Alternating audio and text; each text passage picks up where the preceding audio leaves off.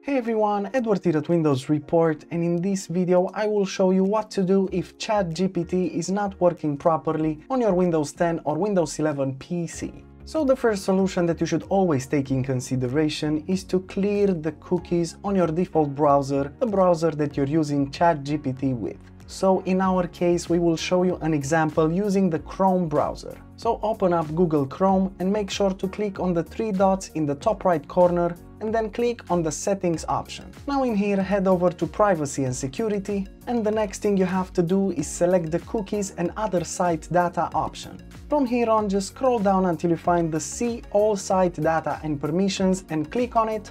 And what you have to do is scroll down or locate the OpenAI site data and make sure to delete the cookies for it. So just click on the trash icon, and the last thing you have to do is confirm by clicking on the clear button, which will clear the site data, the cookies and pretty much everything else.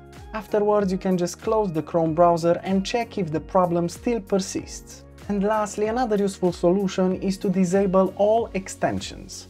Now again, we will show you the method on the Chrome browser, but it's pretty similar in any other browser. So open up the Chrome browser and make sure to click on the puzzle icon, which is the extensions menu, and then click on the manage extensions option. Now from here on, what you have to do is simply disable all the extensions that you're using, and then you can head over to ChatGPT and see if the problem still persists. And that was it. Super simple, isn't it? Of course, if this video helped you, make sure to hit the like button and subscribe to our channel for more quality fixes. Wish you a great day and thanks for watching.